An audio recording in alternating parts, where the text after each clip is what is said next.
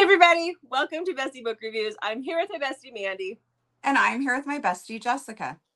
So it's that time of the week. It's time for us to do our 1-minute book recs. This is where we go over all the books we read this past week with 1-minute synopsises for each book. It's always a mouthful. Yeah. It is. It is. You talk too much.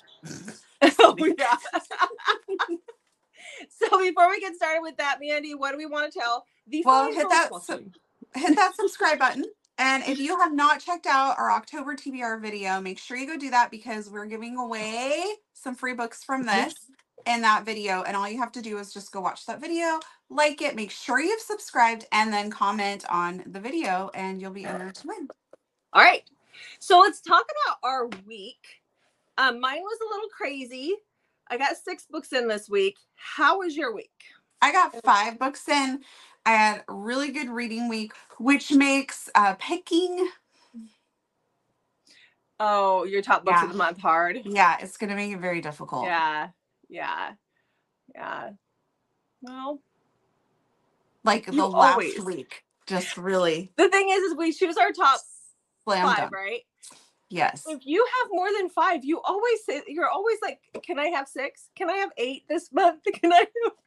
I know, that's what I said. I think I'm going to need 8 this month.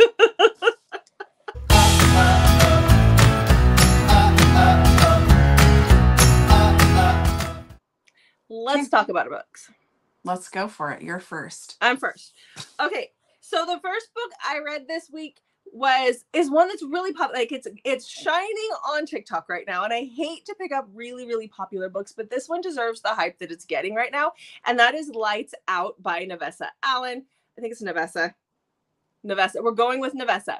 I've had this book on my shelf for quite a long, like on my shelf on my Kindle for a long time, and I haven't read it yet until this week I picked it up. So this is about Allie and Josh. So Allie is a trauma nurse at the hospital, and she is married to her job. She is dedicated to her job. She lives with her cat. Her cat is Fred the cat. He is like a pivotal point.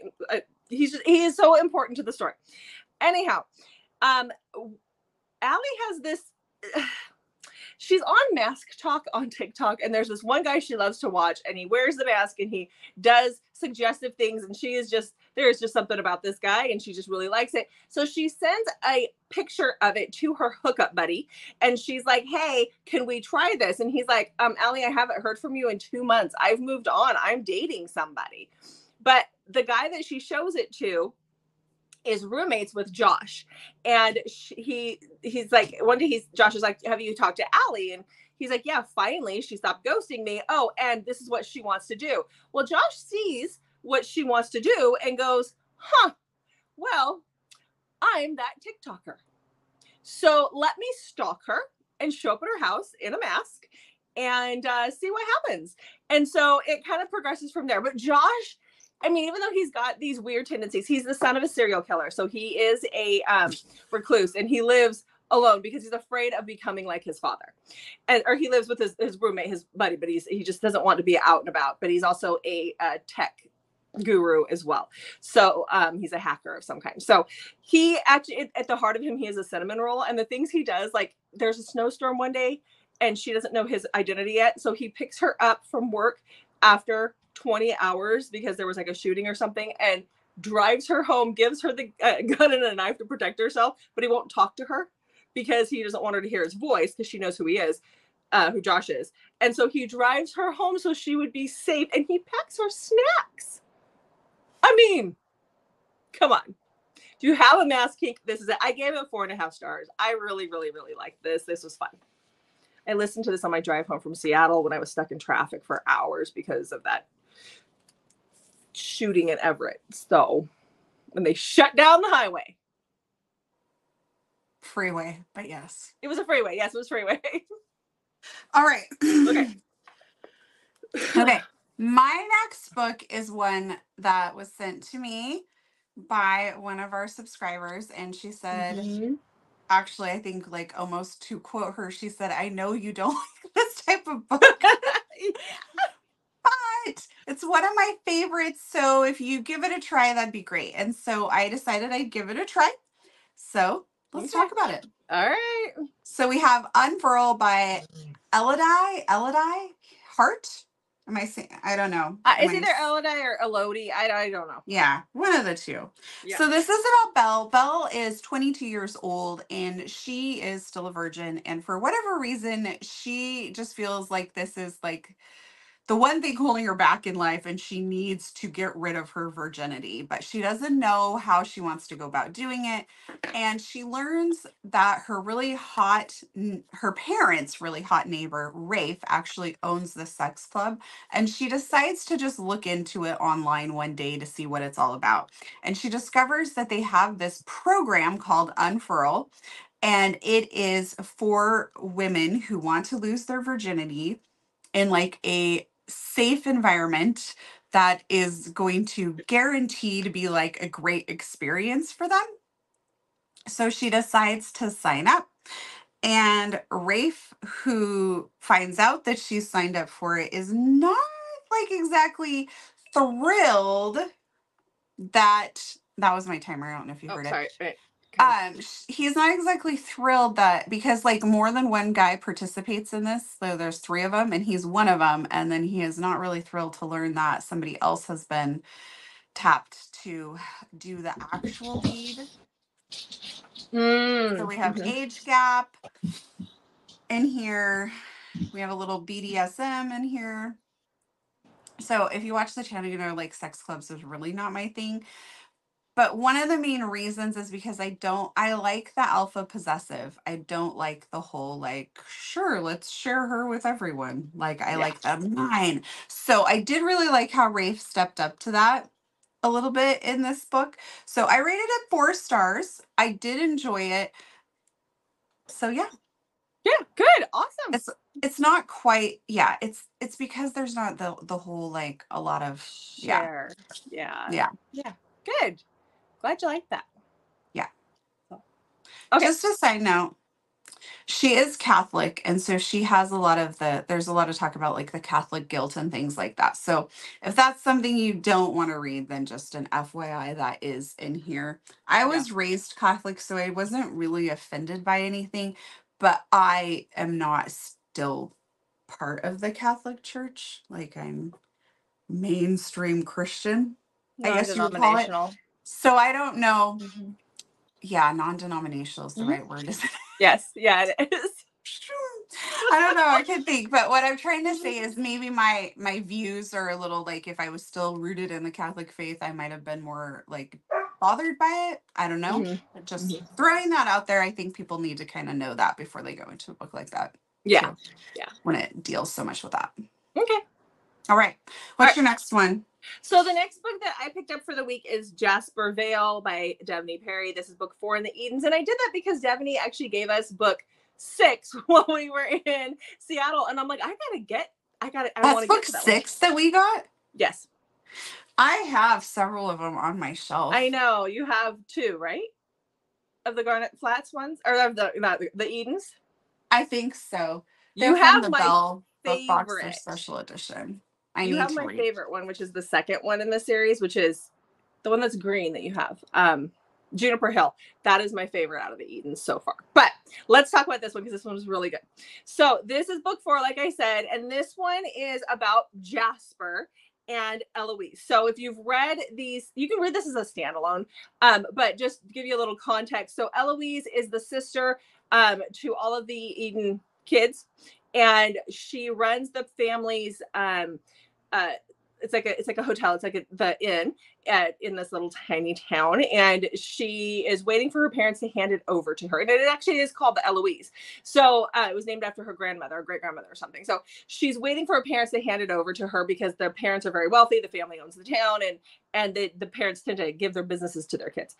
So Jasper is the trainer for the guy from the book before. He's a boxer, and Jasper is his trainer, and he moved to this little town to help train his buddy. So at the end of book 3 or whatever that was, 3, they're in Vegas at the big boxing event. And so this takes place right after that. Eloise is with her twin sister. They're in Vegas. They're drunk. And Jasper shows up. She's got a thing for Jasper. And you know what happens in Vegas when you get drunk and there's a guy that you have a thing for? You get married. You get married. Yes. So they get married in Vegas. Yes, they get married in Vegas, and then they go home, and she doesn't want anybody to know because she's afraid that her parents won't hand over the business to her because of that, which then it turns into the cat gets let out of the bag, and then they have to pretend to actually be married and live together for a while. So then there's some forced proximity. I gave it 4 stars. Loved it. Loved the premise. I really do enjoy Devaney. Like Devaney Perry, when we met her, she's a sweetheart. She seems like she'd be a fun girl to go hang out with on the farm. She's just cute, and I was like, she's adorable, and I love everything I've read by Devaney Perry. She is always no less than 4 stars for me. So I love this. This is good. Okay. What else do you have? My next book is an ARC that I got, and this book is out now, so you can go grab it yourself. It is the 4th book in the Off Limits Lovers series. It's Scandalous Lover by Laura Townsend. Okay. So we have Naomi, and Naomi is a social media influencer, and this is how she makes her living, and she's done very well with it. And she is in her early 30s now, and she has not been in a relationship or anything like that. And she realizes she kind of has to start to change some of her things to stay relevant. And so she decides to go to speed dating. And so she's at speed dating. She sits down at this long, like, table, and then the women are all sitting down. The men come in, and when she looks up to see who's sitting across from her, it is Sam, who is her brother's best friend. And he, along with 3 of the other guys, own this island resort. And he just happens to be in town, and he's trying to find the one. So he shows up to speed dating. And this is how they reconnect. They end up having like a little fling that evening, and then he heads back. And they don't see each other for a little while. And in the meantime, something happens with Naomi's social media account, and she basically gets canceled. And so she feels like she's lost everything. So she kind of, runs off to the island to try and figure out what to do. And her and her brother don't have a really great relationship, and they just don't really ever talk. And so she runs into Sam, obviously, there, and things start to rekindle between the two of them. But Sam has reasons that he feels that he can't really risk having a relationship with Naomi and upsetting her brother. And it's kind of all revealed. But this really did a great job of exploring like social media and how it impacts lives in ways we don't really think about, and just people's self-worth. And so even though this was like a romance story, it really had some depth to it. And I really enjoyed this one. So I rated it 5 stars. I love Brother's Best Friend when it's done right, and this was definitely done right. I don't like it when it's just like, I don't know how to explain it, but Brother's Best Friend can either go really well or it just doesn't work for me. So this one goes really well. I think with Brother's Best Friend, you're telling me they can't be together because it's his best friend, but why? Like the reason has to be legit, not just because it's her brother's friend. I mean, that's just kind of ridiculous. Yeah. So, and this has a good reason why Sam feels like this is a line he shouldn't cross. Yeah. Okay. So the next book that I read is Morning Wood by Heather M. Orgeron. We picked this up in Seattle. I laughed. You just really knocked it out of the park with reading the books from Seattle. While this whole week I was just panicking about all these arcs that I needed to get through. Yes, you had. I felt horrible. I don't know what happened. I didn't think I signed up for very many, and the ones they did all that's how it always works with arcs. They all come in the same week. So, okay, let me tell you about this one. I am not one for rom-coms. I don't tend to laugh in books. I don't know why, but the comedy doesn't tend to get me. This one had me laughing out loud and then running to my husband to tell him what was happening. So, and he was just so thrilled about that. So this is Morning Wood. So this is about Whitney and Wyatt. So Whitney and Wyatt hooked up previously. I think it was like 2 years before this book starts, at an event. It was a friend's wedding, and they hooked up, and it was against a dumpster. We get told that. And then they haven't seen each other since. So Wyatt is cousins with Whitney's best friend's husband. So that was the wedding that they were at. And so Whit has like avoided him for years. She and her family run the funeral home in town, and she gets kind of screwed in a certain situation where she's hired people to come in and remodel the chapel, and they stole her money and took off. Now Wyatt has just moved to this little tiny town, and he is gonna he's a carpenter, and so his buddy actually, or his cousin actually, gets him hired on without Whitney realizing who he is, to finish the chapel. And Whitney has this little girl who is like Wednesday Addams. I mean, it's hilarious. This little girl is around death all the time with her grandparents and with her mom, and she's used to it. And it kind of reminded me of My Girl in a way, because, you know, without all the sadness, because you had a little girl who like, her favorite thing is the glass eyeballs that she gets to play with from the ladies. It was from a lady who died, like they got it in the estate sale. It is hilarious. It is so fun.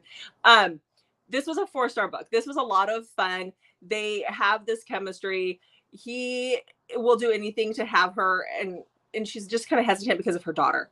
And so he really steps up, and I really liked it. It was cute. It was so funny. I probably did a crappy job of explaining it, is what my brain's telling me right now, but it was so cute.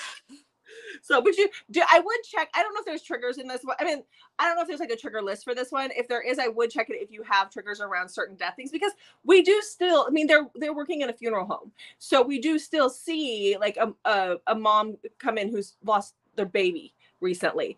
And like, I think it was a 2-year-old or something. So there are certain things that happen in here. So if you have a trigger around that, I would definitely check. And if you can't find triggers, message us and I'll let you know what it is if you tell me what the trigger is. So, yeah. All right. Okay. Sometimes it's hard to talk about triggers because those can be huge spoilers. Yes. So Yeah. if you ever have questions about any books we talk about, feel free to email us, bestiebookreviews@gmail.com. The and triggers we're always happy to help. Triggers tend to be listed on books, but this is a rom-com. And so I'm like, I don't know, but it's a rom-com that deals with death. Yes. And, you know.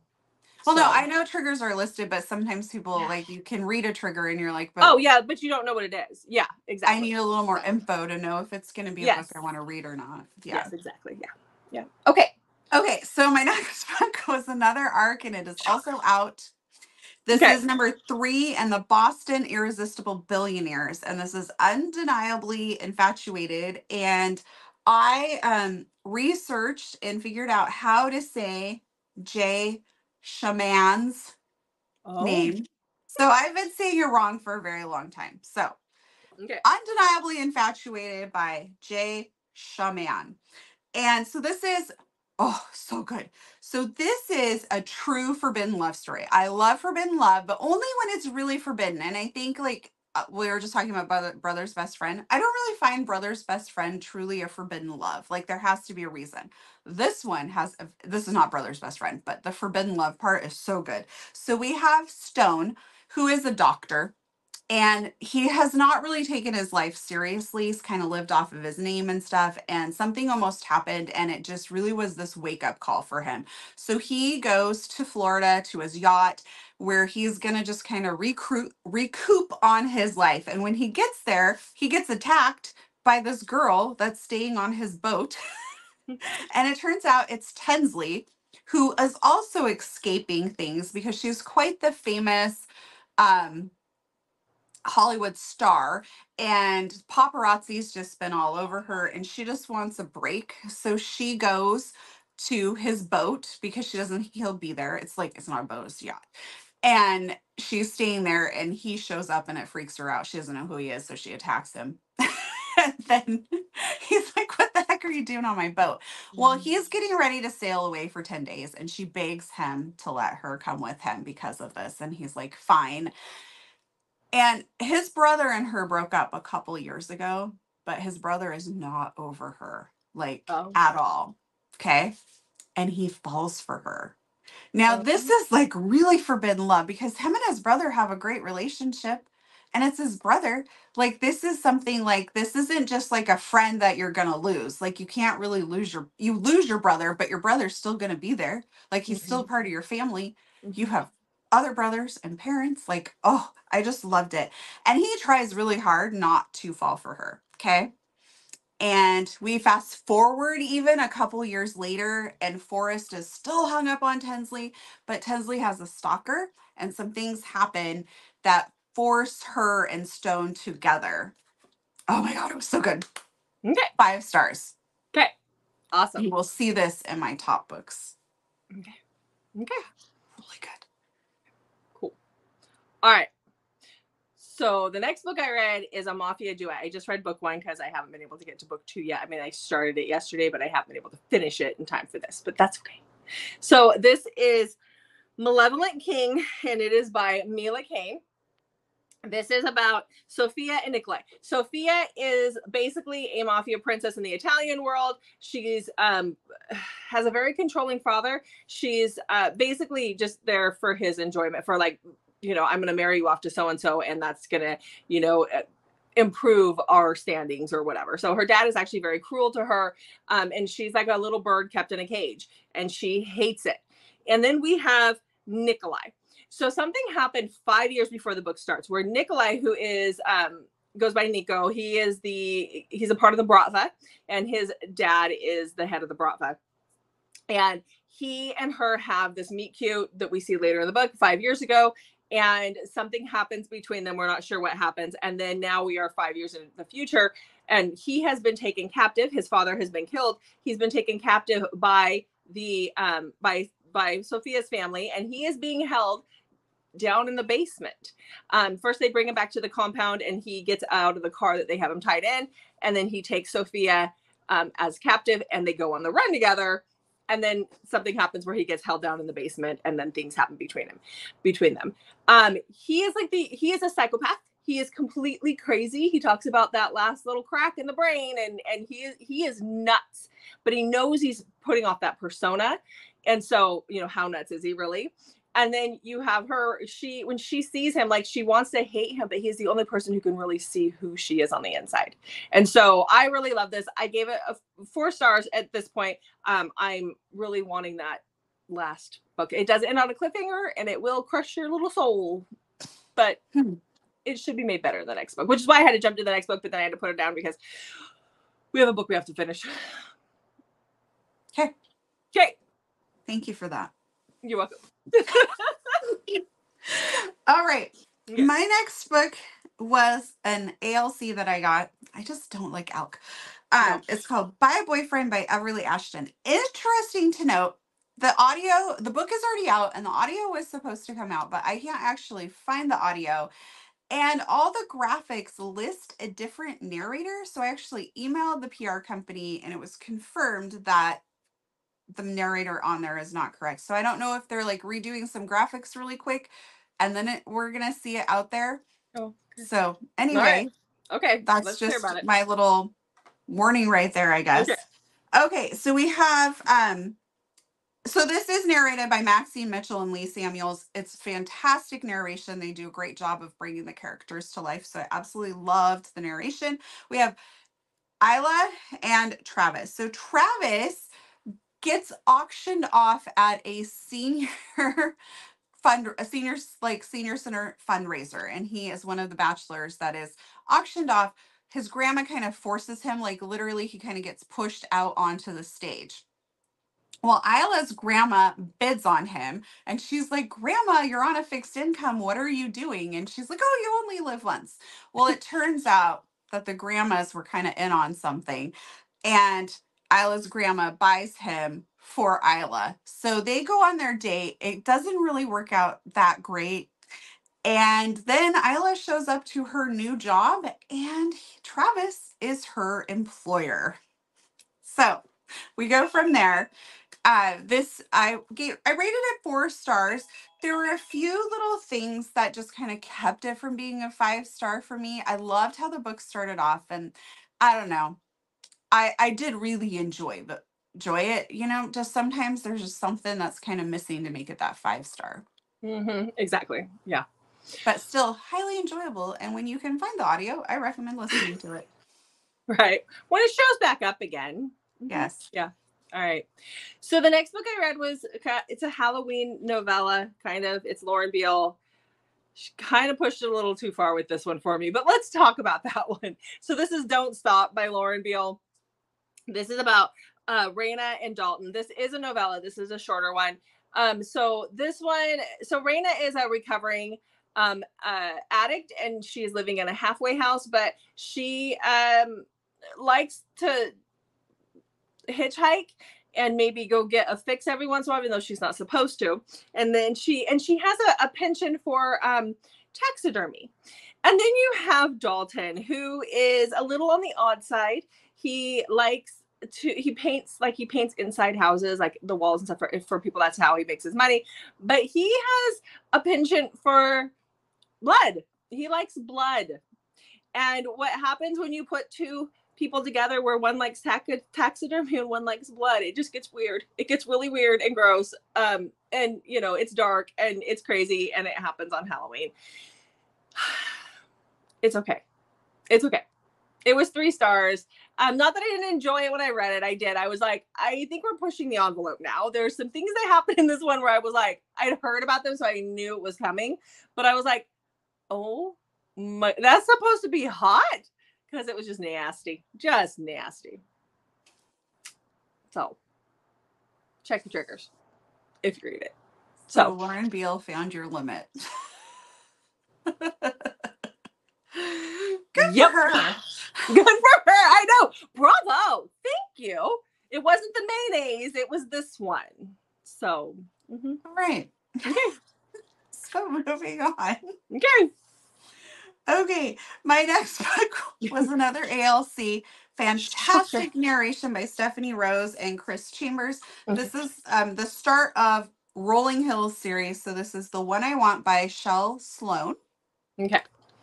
And so the book starts off with Wes. He's a pro football player. He just decided to retire at the end of the current season. He's just made that announcement. He comes home and finds that his wife is standing there with a whole bunch of suitcases. And he's like, what's going on? And she's like, I'm leaving you.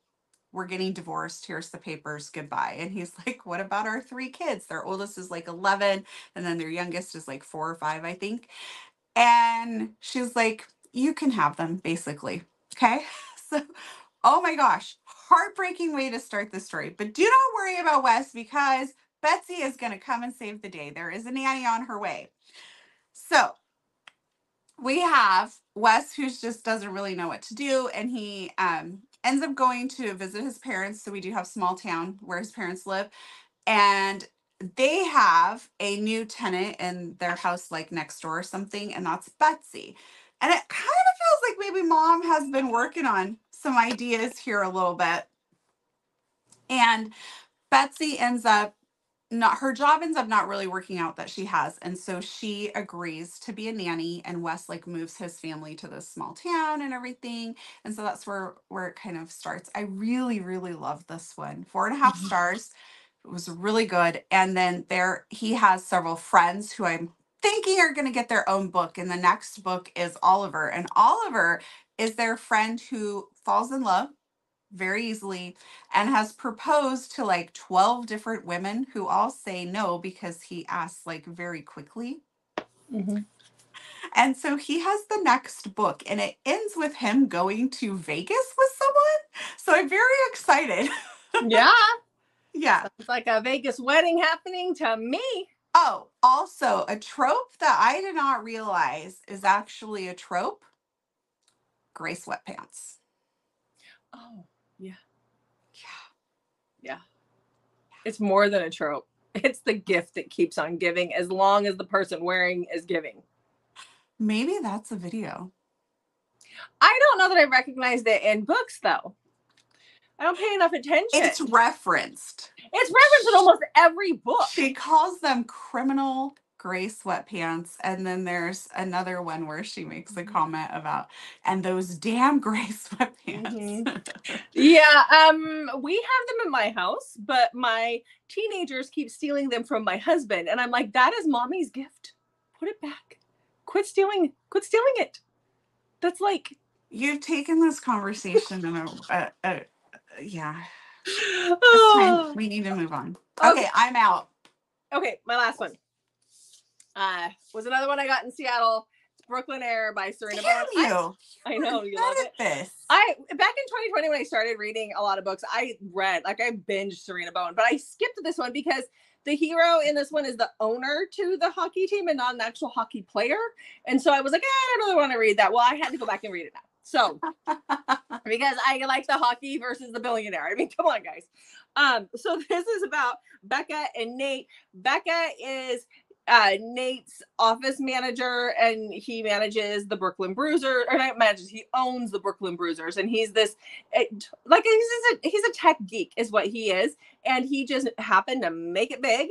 And Becca has been with him from the beginning when he started his little business, and it just kind of blew up.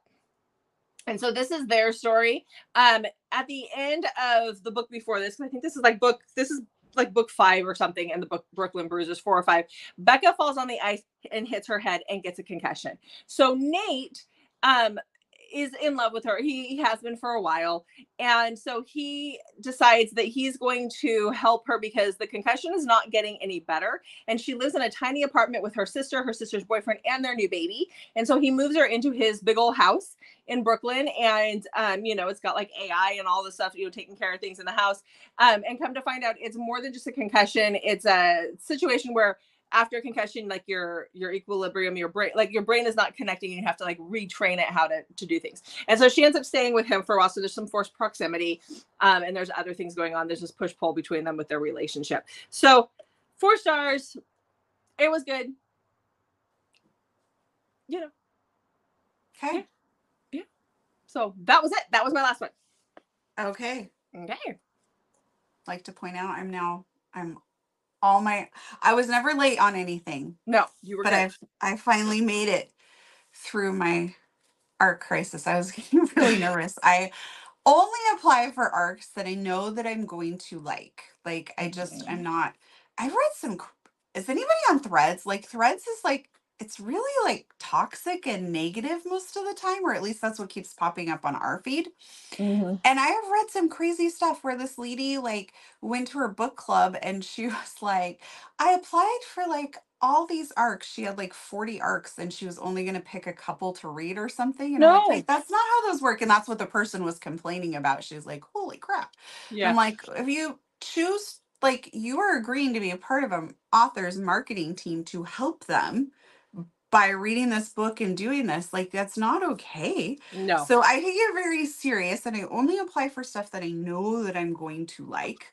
Mm-hmm. And I've taken a couple where somebody's messaged and asked us to do something, and I will do that sometimes. I try to be picky though, because I only want to read stuff that I know I'm going to like, so I can positively promote it, you know? But yeah. Whew, that was rough though. I was really nervous that I wasn't going to make it. You were. Because you'd call me and be like, I don't think I'm going to get through these. I've got to get them. I'm like, then stop talking to me and go read your book. It was one of those things though where I get like a little, I don't know, like when I have a really long list of things to do, I just that you couldn't focus on it. Yes, exactly. Yep. So okay, so Mandy survived the ARC Storm 2024. Yes, but I'm reading a new one. And you guys are going to want to tune in next week for 1 Minute Bookrecs. I'll have 2 of them. They're part of a series. Oh, so good. So good. Yep. Okay. All right. Give them the spiel. Well, make sure you hit that notification button and please subscribe. We really love that. It makes our hearts happy. Mm-hmm. And check back on Mondays, Thursdays, and Saturdays for new videos from us. And, we do like to do some surprise videos on Wednesdays. So if you have that notification button, you're good to go. Yeah. Hopefully. All right. Yeah. Hopefully. Yeah. All right, guys. Thanks for watching. We'll see you in the next video.